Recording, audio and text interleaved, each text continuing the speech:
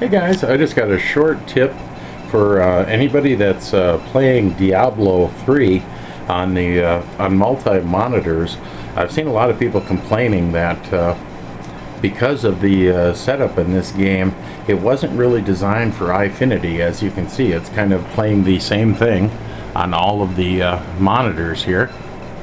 A simple tip for this is if you go into your options, and right here is in full screen, and if you go full screen it's going to show the same thing on all the monitors.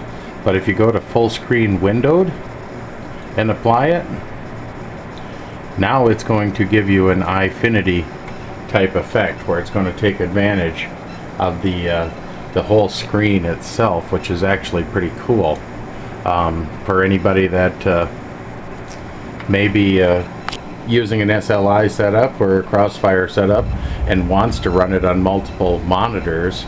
This gives you a simple tip to change it so you can take advantage of multiple ones, which is really handy when you get into fights and stuff and you need to access different parts of the screen or want a bigger view of the screen.